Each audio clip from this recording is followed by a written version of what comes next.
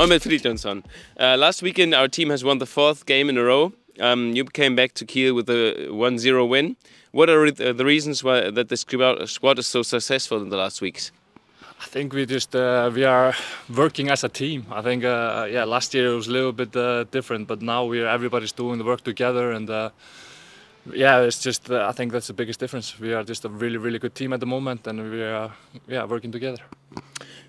You were brought on in Düsseldorf 10 minutes before the end of the match. So what did the coach tell you? Did he say like more try to win the headers in the defense or stay in the front to keep the ball to be able to do counter attacks? What did he tell you? Yeah, they were pressuring us a lot, so we didn't have a lot at the front at the moment. So we were staying a little bit at the back. So yeah, he wanted me to try to keep the ball and yeah, try to spend some time with the ball up at the front. But it was difficult. So yeah, I managed to win some headers in the defense as well. So I think that's good.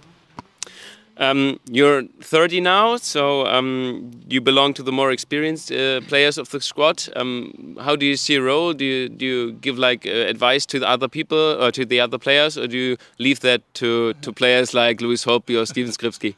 I think Louis takes that responsibility completely by himself. You know, I'm just a little clown in the team. I try to keep everyone happy and make some jokes, and yeah, that's my part now, and that's fun. That's also important. But talking about your role on the pitch, how would you describe your qualities, and when are the moments that you can show them at the best time? My qualities, like you say, I'm a target striker. I'm a little bit different than the other guys. They are a little bit more faster and agile than me.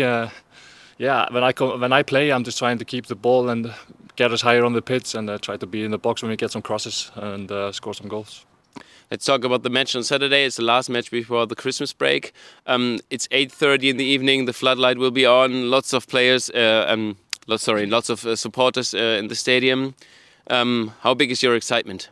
I'm really looking forward to it. I hope we can end the season on the good notes like we've been doing. So yeah, we just want to take the 3 points and have a good Christmas vacation and start the next part of the season fresh. And what do you expect? Hannover is 8 points behind us, but they have quite big ambitions to get up to the Bundesliga. So what do you expect? I think, of course, every game in this league, I feel like everybody can win everybody. So we just have to be doing what we have been doing. Just be on our game and think about us and try to play our best game. And not think too much about the opponent, but just, yeah, like we've been doing. It's been great, and I hope we can just keep doing that. You already mentioned the Christmas break. How will your Christmas break be? Do you go directly after the Hannover game back to Iceland, or do you have other plans? No, I will go on Sunday to Iceland, and I will spend my Christmas there. I was in Tenerife last year, and it feels a little bit like I just skipped the Christmas. So I'm looking forward to go home and spend it in the snow and the cold and with the family and in the dark. So it's going to be nice. I'm looking forward to it. Do you have any special Christmas traditions in Iceland, like eating special dish or having a special game that you play? No. We play board games, of course. My family and yeah, we always do that and open the packages and we always eat turkey in my place. So, but it's different compared to family. So, but that's our tradition, and it's not really, yeah, it's just how it is. Different from other countries. Different from other countries, maybe. Yeah. And, okay. So we wish you a good last match and also a good Christmas break. Thank you.